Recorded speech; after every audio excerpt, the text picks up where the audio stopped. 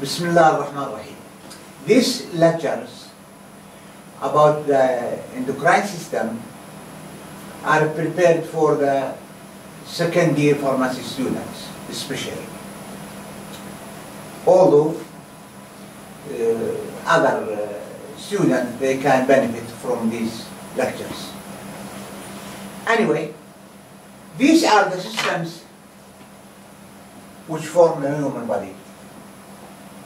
Skeletal system, cardiovascular system, respiratory system, digestive system, urinary system, endocrine, reproductive, lymphatic, and immune systems. And each system has its own functions. From these systems, nervous system and endocrine systems, these two systems are called control systems. It means that these systems, they control the human body. Nervous system for immediate action, usually, and endocrine system for delayed action. Now we will compare these two systems.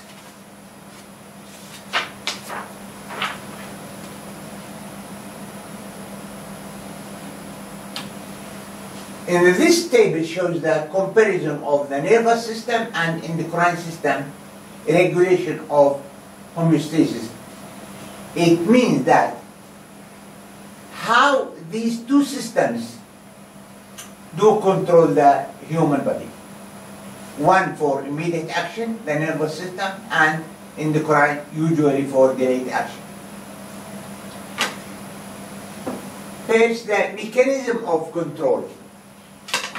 You know the neurotransmitters released in response to nerve impulses.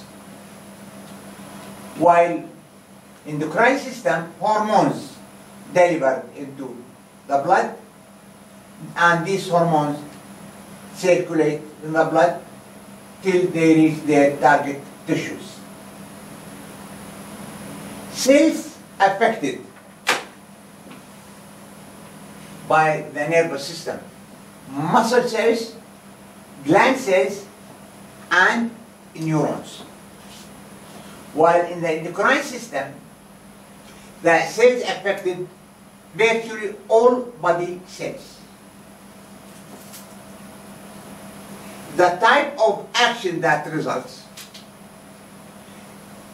in the nervous system: muscular contraction or glandular secretion. While in the endocrine system, changes in metabolic activities. Time to onset of action, typically within milliseconds. It means immediate action.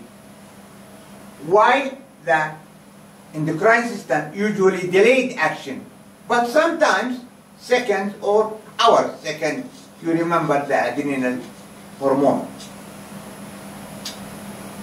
The duration of action in the nervous system generally brief, and in the endocrine system generally longer. Glands in the body, either endocrine gland or exocrine gland. You see endocrine glands, these are the cells of the endocrine glands. They release the hormones into blood capillaries. Then the hormones circulate in the blood to reach the target tissues. While the exocrine, you see, the gland, they release their secretion into ducts. These ducts, either inside the body, similar to the stomach, intestines, or outside the body, sweating glands. These glands, endocrine glands, they release their hormone into the blood. They are called classic endocrine glands. And the hormones also are called classic hormones. It means that there are some other hormones, not the classic. You see, these are the classic endocrine gland and classic hormones released directly into the blood. But sometimes the gland releases the hormones or the hormone just around the target tissue. And the hormone affects the same tissue of the gland. This is called autocrine. Autocrine gland and autocrine delivery or autocrine hormones. Sometimes the gland releases the hormones into the interstitial spaces, affecting the neighboring cells. This is called paracrine. Paracrine gland and paracrine delivery. 4. Sometimes the hormones are produced by neurons. These are of two types. This neuron produces the hormone or hormones into the blood, and the second neuron produces the hormones or the hormone into the cleft, then affecting the postsynaptic cells. These hormones are called neurohormones, and these glands are called neuroendocrine glands.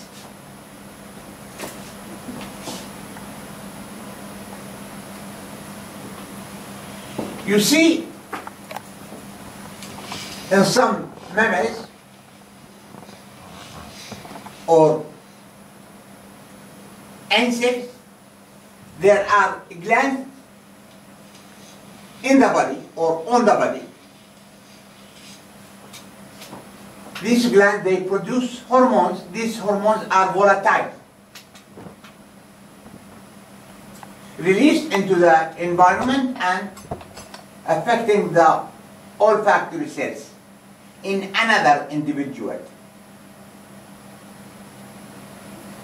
affecting the other individual or other mammals.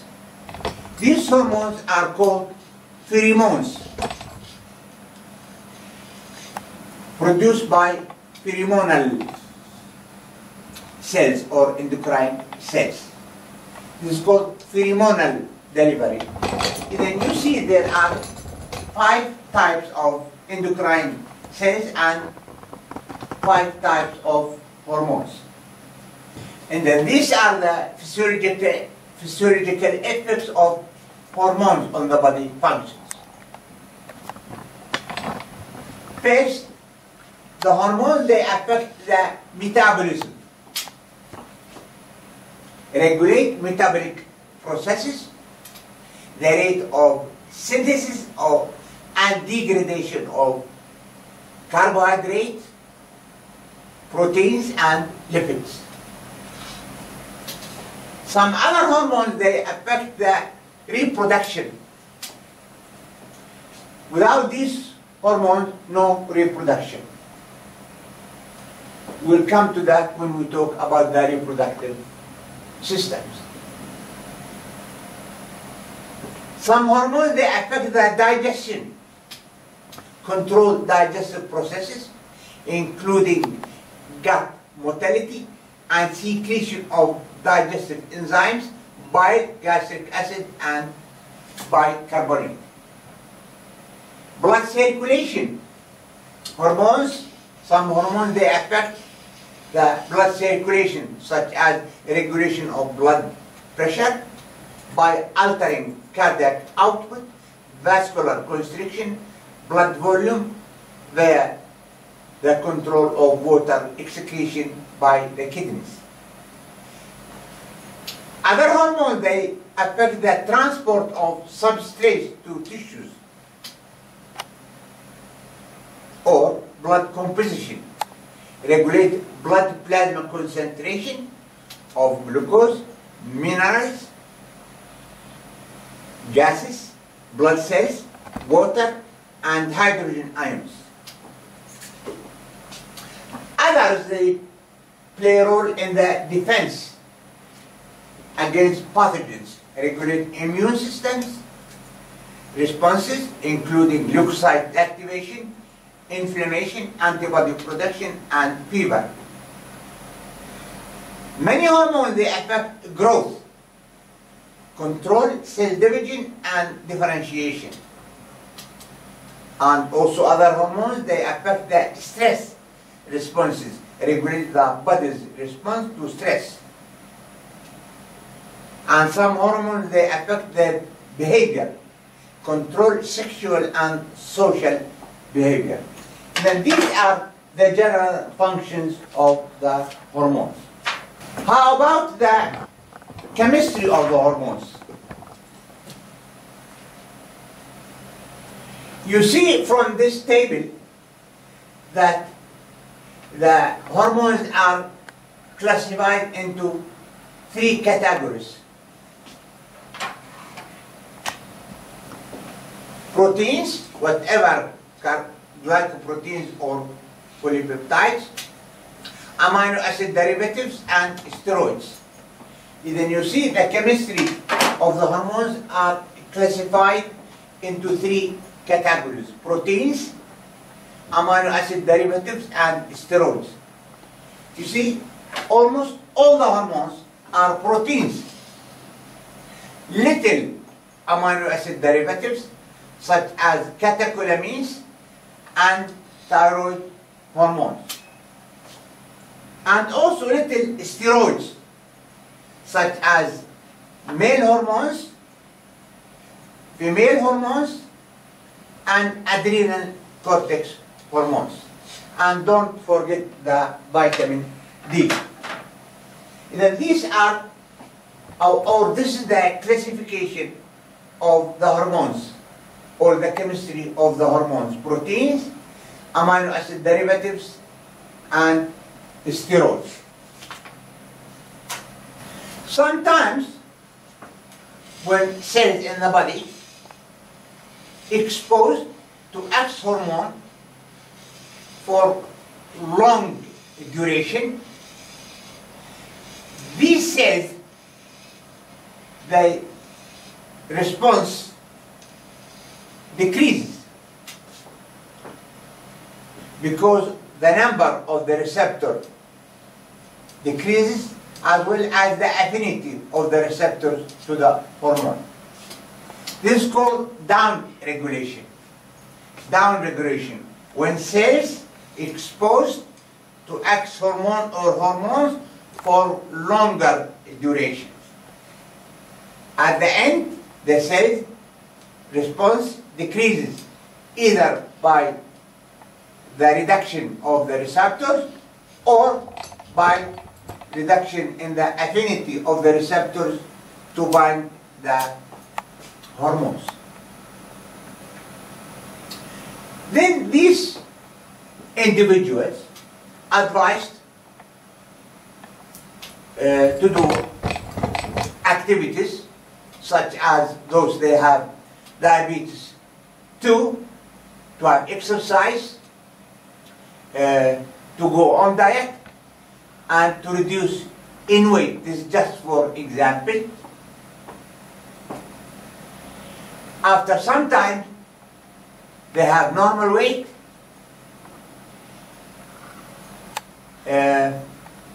Then the number of the receptors in these cells increases, and the hormones, they function properly. This is called upregulation. This is called upregulation.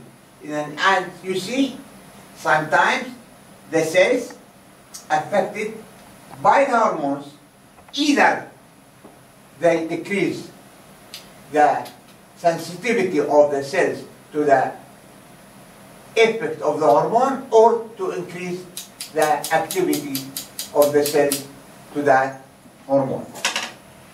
This is the down regulation and up regulation. And then now you understand that the hormone does not function unless it finds the receptor. And then the hormone, when it finds the receptor, binds with the receptor, then functions. How? By activation of G proteins in the cell membrane. These G proteins, each G protein is composed of 3 subunits, alpha, beta, gamma. The active part of the G protein is alpha. This complex hormone receptor, when activates the G protein, alpha splits the active subunit. Then alpha binds with GTP. Alpha GTP activates adenyl cyclase. This adenyl cyclase, this enzyme, produces cyclic AMP from ATP. This is the second messenger. Without production of this second messenger, this hormone does not function. And then you see, the hormone needs first the receptor, and second needs the production of the second messenger. When the second messenger either excess or low, if there is excess of cyclic AMP, then inactivated by phosphodiesterase enzyme. If there is no excess, then this enzyme does not function. These hormones, which they find the receptors on the cell membrane, the protein hormones, these large molecules, cannot penetrate cell membrane or nuclear membrane. And these protein hormones, some they produce cyclic AMP, just 1 second messenger. When this second messenger is produced, then activation of the enzymes and the hormone functions.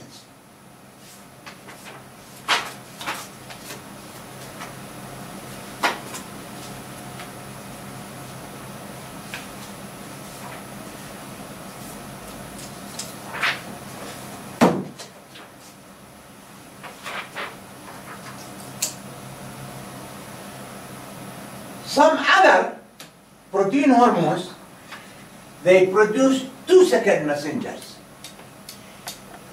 It means that these hormones, they need calcium to function. The same hormone receptor, activation of G proteins, but instead of adenyl cyclase, phospholipase C is activated. Then 2 second messengers are produced. Inositol triphosphate and diacylglycerol. Inositol triphosphate increases the calcium, and diacylglycerol activates the enzymes. Then the physiological action of that hormone. And then you see protein hormones, either they produce 1 second messenger or 2 second messengers. All the receptors are on the cell membrane. The remaining hormones, amino acid derivatives and steroids. Amino acid derivatives, small, and steroid lipid soluble. They penetrate cell membrane and nuclear membrane. Of course, sometimes the hormones, whatever, they find the receptors either inside the cells or inside the nucleus. These hormones, the small hormones or steroids, they activate the DNA along طبعا hormone plus the receptor, activates this complex DNA, producing messenger RNA as second messenger, then the hormone or the hormones function. Those amino acid derivatives such as thyroid hormones and lipid soluble such as male sex hormones or female sex hormone or adrenal cortex hormone. And this is the mechanism of the hormones. They bind with the receptors, they produce second messengers. We need the hormones in minute quantities, in very low level. Therefore, the human body needs to regulate the hormone secretion. Regulation of hormone secretion produced by either feedback control or neural control or chronotropic control. Almost all the hormones controlled by the feedback control. Feedback control. Feedback control, either hormone the stimulus, hormone the response, or substrate hormone, stimulus, substrate, hormone the response, or mineral hormone, mineral stimulus and hormone response. Then, as you see, the relationship between the response and the stimulus, this is called feedback control. Feedback control. The relationship between the response hormone and the substrate stimulus or hormone mineral, hormone response mineral stimulus. This relationship is called feedback control. Feedback control, two types. Either the response decreases the stimulus. This is called negative feedback control. Negative feedback control. You see, this hormone stimulus, hormone response. There are many examples. The substrate hormone, such as glucose, insulin. Mineral hormone, such as parathyroid hormone and calcium and parathyroid hormone. Then feedback control, either negative feedback control or positive feedback control. Positive feedback control, when the response increases the stimulus. When the response increases the stimulus, such as in delivery, the more and more uterine contraction, oxytocin hormone is released till the delivery occurs. This is positive feedback control. When the delivery ends, then the oxytocin release stops. Either feedback control, either negative feedback control or positive feedback control. Then most of the hormones are regulated by the feedback control. The neural control, there are conditions such as pain, emotion, sexual excitement, fright, injury, and stress, all can modulate hormone secretion through neural mechanism. These conditions, they cause the release of either adrenaline or acetylcholine or dopamine or serotonin, etc.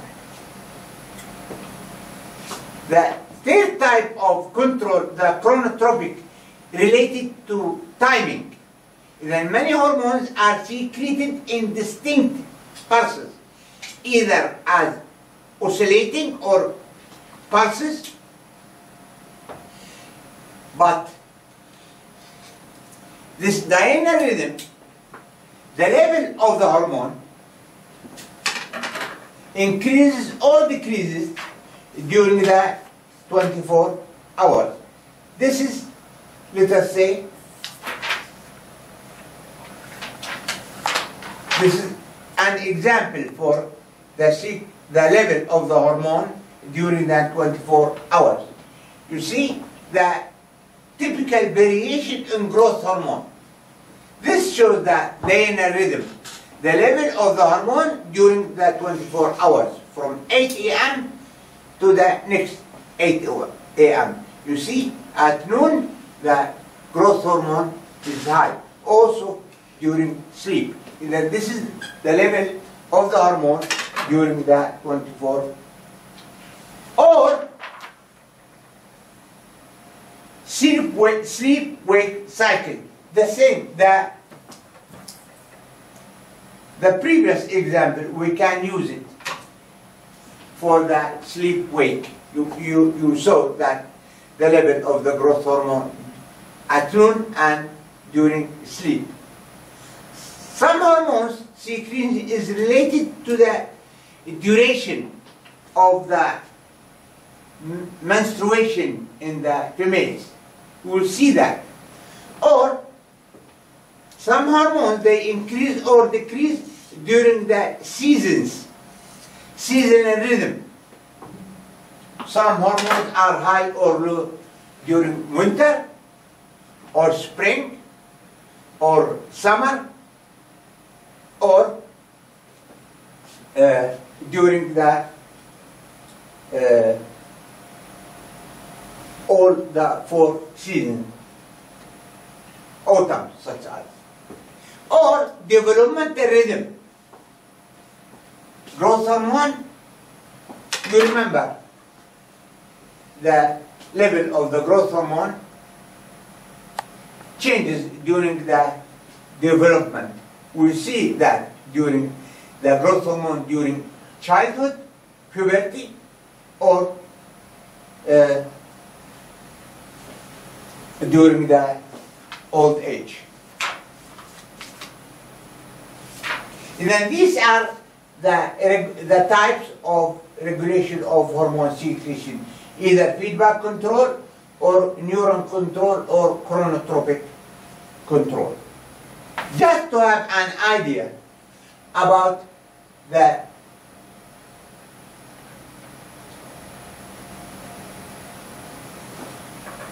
loops, negative feedback loops regulating hormone secretion.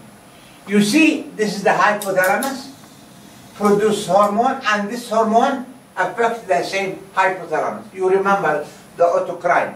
This is called ultra short loop. When the hormone from hypothalamus affects the secretion of the same hormone.